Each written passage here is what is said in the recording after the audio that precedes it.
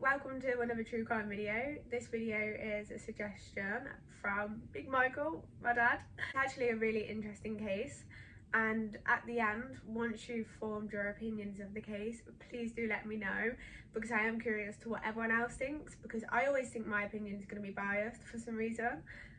So I am interested to hear what everyone else thinks. Only one thing before I carry on with the video. I am intending on doing hair care in the next video. I was going to do it this video, but I physically couldn't wait any longer. I had to wash my hair. I was like, I will just do it in the next video. So yeah, there will be hair care in the next true crime video, fingers crossed. Not sure how it's going to come out. I've never done anything like that, and I don't really have like a hair care routine. I literally just do stuff and put stuff on my hair and just call it a day. But it got voted for on my Instagram poll, so we'll see. I did put in my Instagram poll / makeup, but I don't think I'm ever going to do makeup on my channel. One, because I don't really know how to do it. I just do the same thing every single time, and sometimes it turns out okay and sometimes I hate it, and it is what it is. Let's get into the case of Smiley culture. I do just want to say before I start, because it is quite a controversial case, that everything I've found, it is just on articles, videos and just general media, and I really tried in my research to find the actual facts, but you know, with the internet you never know what you're getting, but everything I'm saying I believe to be true. So yeah, let's get into the case of Smiley culture. David Victor Emmanuel, better known as Smiley culture, was born on the 10th of February 1963 in Stockwell, South London. He was born to a Jamaican father and a Guyanese mother. He had 3 brothers and 1 sister. Growing up, Smiley gained the reputation of a bit of a ladies' man. He was very confident and forthcoming, and he actually got the name Smiley because from a very young age, when trying to chat up girls, he would ask them to smile for him, which I think is kind of cute at a school age. Even in school, at a very young age, Smiley had a passion for music, and he was very talented at it. Himself and his friend Asher Senator, who is now a very established musician, would practice and dabble in different types of music until they found their niche, which was chatting. Chatting was like talking / rapping in a monotone style over a rhythm or a reggae beat. Music was his passion and he knew it. At the age of 14, he started off his music career with his close friend Asher. They started DJing at house parties and people loved their sound. It then progressed to them DJing on Buchanan sound systems at bigger venues.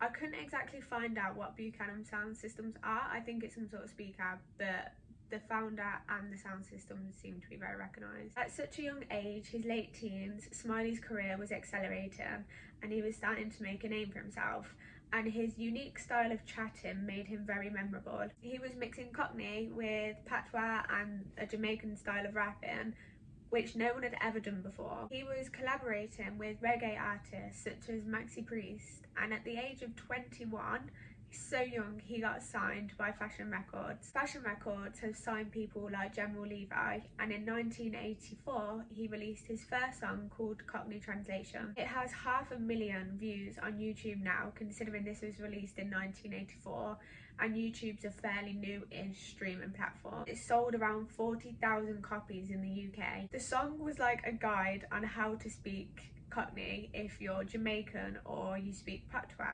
That year, he released another song called Police Officer, and this did even better than Cockney Translation. It sold around 160,000 copies and led him to Top of the Pops, which is where he used the platform to speak out about how unfairly police treat black people in the UK. After releasing Cockney Translation and Police Officer, Smiley Culture's career was soaring, and in 1986 he got another offer from a record company that he got signed to. He got signed to Polydor Records, and this record company has a lot of names you'll recognise. Polydor Records have signed artists like Billie Eilish, Juice WRLD, ABBA, The Beatles, and so many more massive names. Smiley even featured in a NatWest advert. You want your savings in a hurry? You gotta wait in line, and just when you're getting there, it's a waste of time. There's a new idea from NatWest Bank. You can get a service card with an online account. If you're over 14, try this new transaction, but stroll on up and press for action. He was investing in gold and diamond. He was hosting on a show on Channel 4, and he was just so successful from a very young age. Over the next couple of years following, Smiley released a couple more songs, but they weren't as successful, and his music career started to die down. So he changed his focus from music to the diamond and gold mining. He had concessions in several African countries, and on the 28th of September 2010, Smiley Culture was charged with the conspiracy to supplying cocaine. When interviewed by a journalist, Smiley said the suspicions were prompted when he brought a Bentley in cash. For anyone who don't know, Bentley cars are an insane amount of money, probably like 100 grand up. However, Smiley insisted that the money was given to him as an investment to make a promotional record. Although Smiley did keep his innocence, I'm not completely sure which one's true. You'd think if it was an investment, then there'll be some sort of audit on the money, and as he appeared in front of the Croydon Magistrates Court and got charged, it may be, I don't know which one was true. From my research, I believe that Smiley stayed quiet for a couple of months and quite low-key. The police, however, were still watching and monitoring Smiley. Then on the 15th of March 2011, police got granted a search warrant to search Smiley's home in Surrey.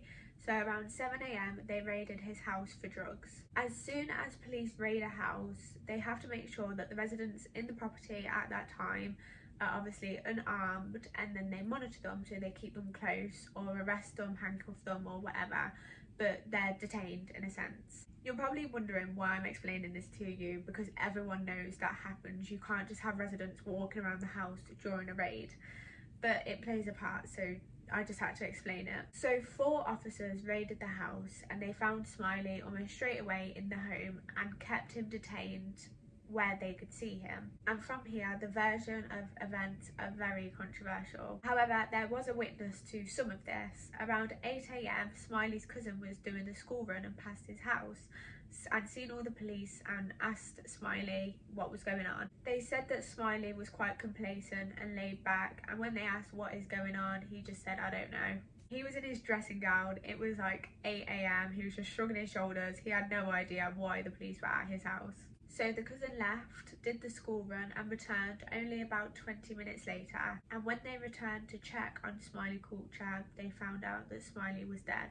Some sources say during the house raid, in the search for drugs, the police officer who had custody of Smiley let him go and make a cup of tea, which I'm not going to put my opinions in too much, but I find that quite hard to believe. The officer who had custody of Smiley said that he went into the kitchen to make this cup of tea, got a knife out the drawer and fatally stabbed himself in the heart, choosing to end his own life.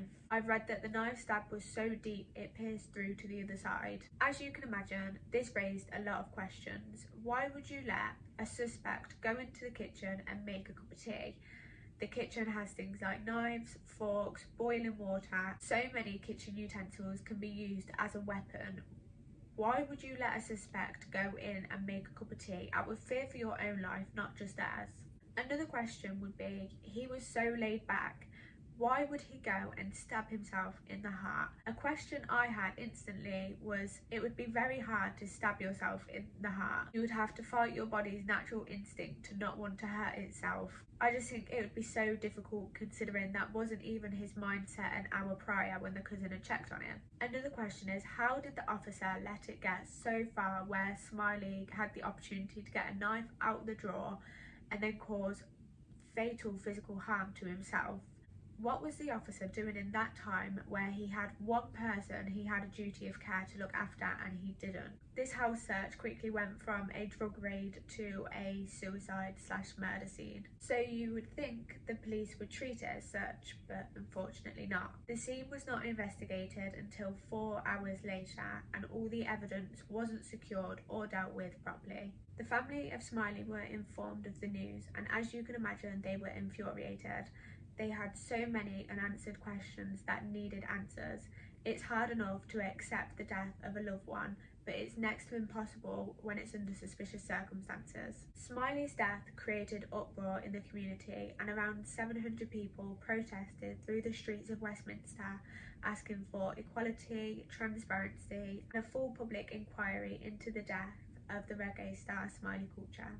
Story does not add up. We know the story doesn't add up, and we're not stupid, so we are going to march and protest because the police cannot continue to pull the wool over our eyes. The Metropolitan Police didn't even speak on the matter. However, the Independent Police Complaints Commission conducted an investigation into the death. I'll read out the very short final summary of the report.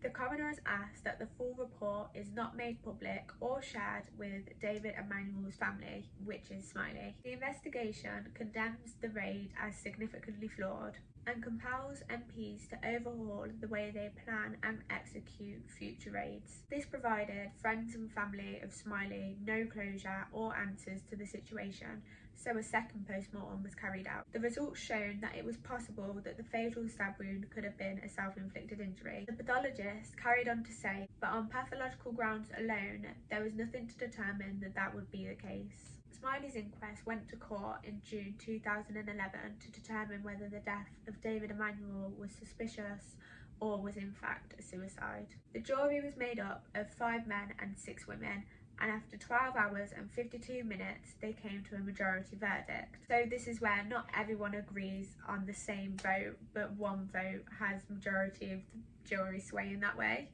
I feel like I overcomplicated that. But they ruled the death of Smiley Culture as a suicide. They believed that Smiley Culture stood up from his chair and went into the kitchen, and from an unknown location grabbed a knife with both hands and stabbed himself in the chest.